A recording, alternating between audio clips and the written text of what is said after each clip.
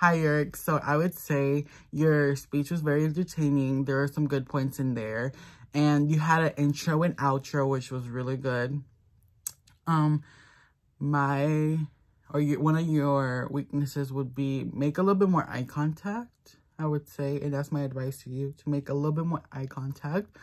You really express your relationship and your feelings towards your best friend Isis.